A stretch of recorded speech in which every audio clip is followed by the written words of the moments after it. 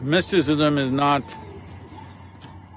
a philosophy or a belief system, it's a consequence of natural longing within a human being to experience life beyond the limitations of where we are right now. But between mysticism and philosophical conclusions, religious beliefs, and above all, human hallucinations should not be misunderstood. Mysticism is like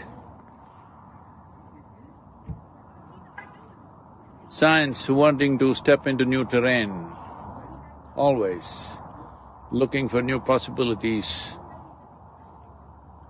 of experience and exploration of the nature of existence. People keep asking me, what is the use of mysticism? There is no use. What is the use of life? There is no use, it's just a phenomena. It's the greatest phenomena out here. If you ask me what is the use, there is no use. There is no use to anything.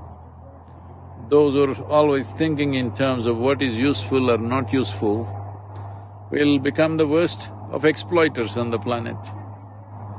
There is no use, but it's just fantastic. That's all there is to life. And mysticism is just stretching the experience of life to a more profound possibility, not making up philosophies, not making up belief systems, not making up heavens and hells that you have not seen, but stretching your perception to see, to know something more than what you know right now.